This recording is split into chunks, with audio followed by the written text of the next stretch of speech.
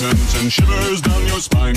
Shrieking skulls will shock your soul, seal your doom tonight. Spooky, scary skeletons speak with such a screech. You'll shake and shudder in surprise when you hear these zombies shriek. Welcome to Spooktober Day 9. I'm super excited for today's video. As you guys know, I posted Day 8 earlier today, and for Day 9 we are doing a video I wanted to film like 2 days ago. Didn't end up happening. But anyway, if you guys are new to my channel, my name's Cheyenne. I make spooky paranormal videos. I am posting every single day of October, and I'm calling it Spooktober.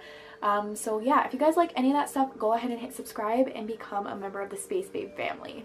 So for today's video, I am going to be reading a paranormal experience from one of my very loyal subscribers.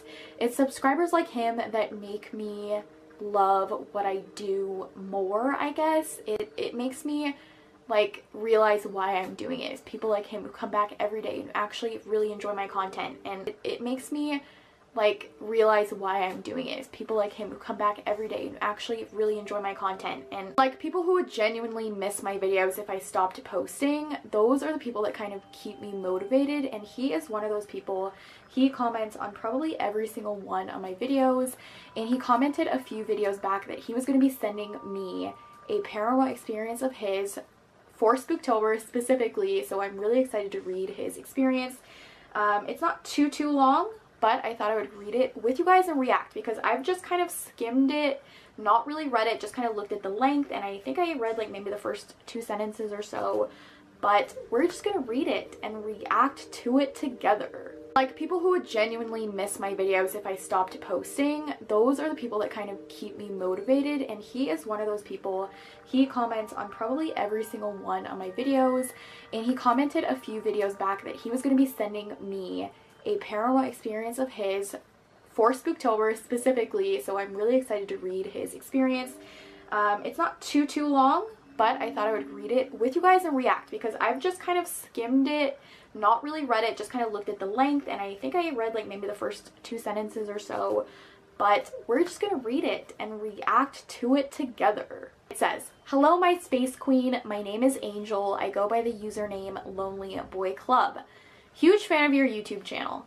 In one of your previous videos, I had mentioned that I had a creepy experience to tell, and here it is. It is pretty long to tell, but I'll do my best to make it as short as possible. Before I tell what happened, here's a little background to the story.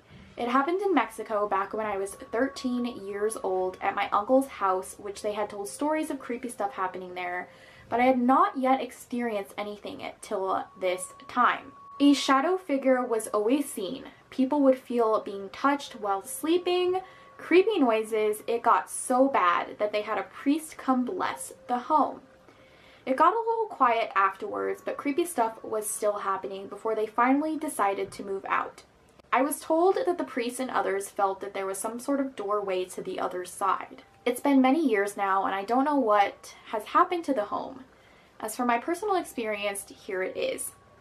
It was during the nighttime at around 9 p.m. My family was having a get-together. I was always a troublemaker, so that night, me and my cousins were outside misbehaving as usual. For some reason, I started throwing rocks at the neighbor's house.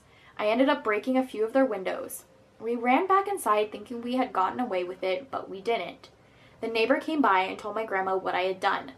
Needless to say, she was very upset and gave me a very deserved beating. At that moment, I was way too angry at her and everyone else. I ran out to the backyard screaming and cussing them all off. I'm pretty sure I was wishing for their deaths. Typical bad behavior from a troublemaker child. Well, in the middle of the yard, there was this old tree trunk where we sat and played around. That's where I ran to. During the night, it would get very dark back there, so it was almost pitch black except for the lights coming from the window of the house. Now, straight in front of me was the driveway where they would park the cars. At this time it was empty, so I had a clear view of it. To get cars in there, they had to open this metal gate that was heavy and loud when opening. When I got there, it was closed. I could see it being closed. I sat there getting more angry and just thinking awful stuff in my mind. All of a sudden, I look at the gate and it was open. I was sure it was closed, and if it did open, I heard no noise, so that was weird. There was some light reaching there, so I knew it was closed, and now it was open. But then it started getting darker. The little light that was reaching there was fading. I couldn't stop looking at the gate. At that point, I was shaking, but it could have easily been from the cold air, so I wasn't freaked out yet. That's when I heard this sound, like a dog growling, but it was more menacing. And then I straight out saw this dark black fur dog coming in through the gate door slowly. It was pretty big, but nothing I hadn't seen before. What I hadn't seen before was the red ruby blood eyes the dog had. They were super red and it looked just evil. By then I was frozen. I couldn't even move, nor could I speak, so I couldn't scream even if I wanted to. In my mind, I'm just thinking, well, it's a big black dog with red eyes, nothing out of this world. But that's when things got really creepy. As the dog slowly walked towards me, all of the sudden, another dog exactly like came out of him. Like it had come out from within the dog. Not like it was behind him. It literally came out of the side of his body. Then another one came out from his other side, and another one came out from the other two, and from those other two, another came out. At this point, I was seeing around 8 dogs with ruby red blood eyes and drooling heavily and still coming towards me. And as they did it, it was as if it was getting pitch black all around me. I could hardly see any light from the house. By then, I was freaking out, but still frozen. I was just sitting there with tears just coming out of my eyes. It was then when all the dogs just rushed towards me, growling, and that's when I finally was able to move. I ran screaming inside the house, shaking out of fear, my body cold and crying like a baby. Everybody was just looking at me. I told them what had happened, and my uncles and aunts and the rest of them went outside to check it out. When they came back, they said that there was nothing, and that the gate was closed, and not just closed, but it had a lock, so it was impossible to open.